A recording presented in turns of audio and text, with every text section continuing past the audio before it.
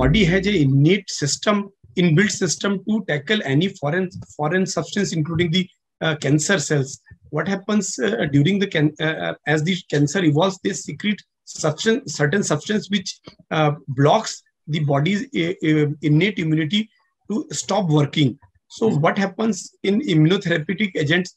These specific chemicals or specific substances which will be secreted by tumors, which are blocking the body's immune system to destroy the tumor cells, these inhibition have been removed, and the body immune system starts taking care of the tumor cell directly. So as such, per se, immunotherapy doesn't kill the tumor cells like conventional chemotherapy, where the chemotherapeutic drugs directly kills the tumor. The immunotherapy doesn't. It modulates the body's own immune system, particularly the specific type of the immune cell known as T cell.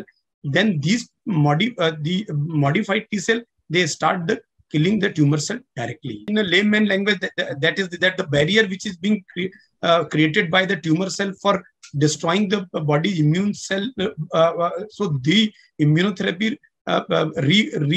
restores the body's innate ability to kill the tumor cells.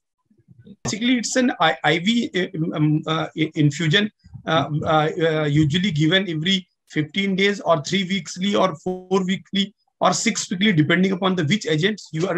Usually, it's a 1 hour infusion.